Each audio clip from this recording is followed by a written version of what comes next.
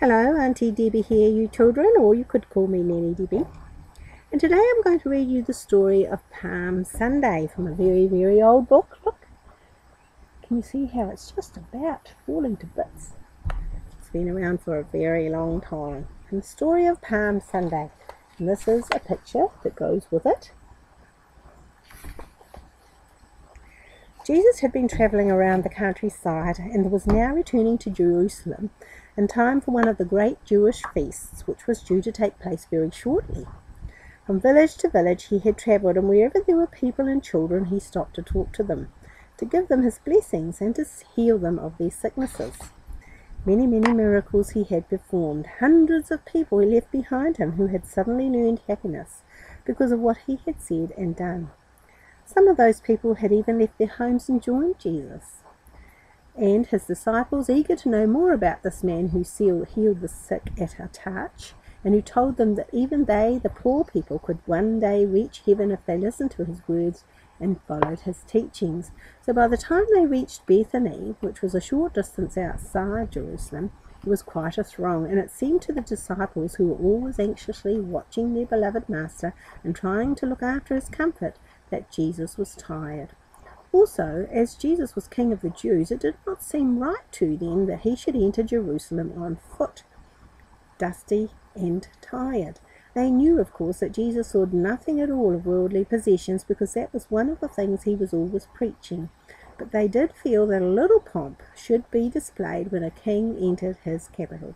So they pleaded with him when they rested at Bethany. "Master, you are footsore.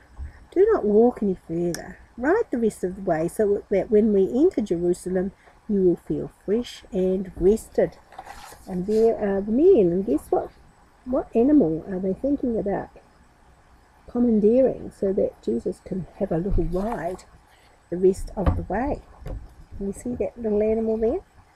We'll find out shortly what that animal was.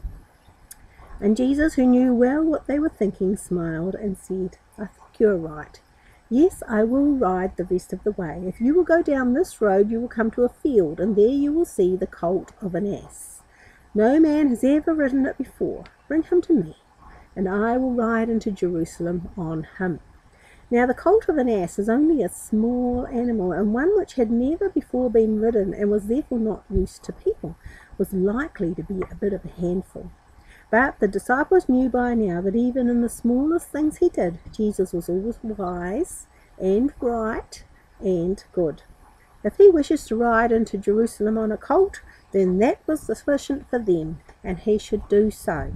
So off they went down the road, and sure enough, just as Jesus had said, there in a field they saw the young colt. And having asked permission of the owner, they brought the colt to Jesus. Meanwhile, inside Jerusalem, crowds of people had travelled to the city gates to watch the arrival of Jesus, who claimed to be King of the Jews. For even in the days of no wireless and no telephones, news could travel fast, and they had heard that Jesus was coming to Jerusalem, and everyone was curious to see him. Such fantastic stories they had heard of him, that he could cure blindness and leprosy and other dreadful diseases at just a touch, that he had even brought the dead back to life, that he had said the Lord laid down 10 commandments and said that whoever followed these should live hereafter, and that he was the poorest of men and lived on what people gave to him. Now there were those who jeered and said, "King indeed! If he were a king, he would be wearing fine clothing and would travel in a gold chariot drawn by thoroughbred horses, whose trappings are studded with jewels, just like Herod does. This man is an impostor and a traitor." But there were others, poor people and sick people, who came with hope in their hearts. They did not mind whether Jesus had any fine show or not. They wanted to be healed and blessed by him, for they too had heard the stories of all the things he had done, and they believed. So there was plenty to argue about as they waited. At last Jesus came, riding the ass's colt, which had never before been ridden, but which was as docile and gentle as a lamb. He came through the city gates, and even those people who did not believe him, who thought he was a traitor and a bad man, bowed their heads and were silent as he passed. And then a wonderful thing happened.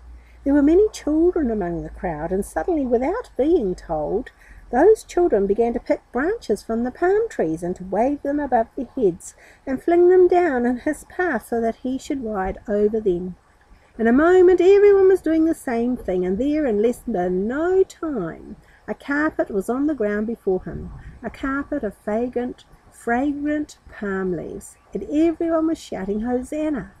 This means hail or welcome. "Hosanna to the highest," they shouted and cried as they flung down their palm branches.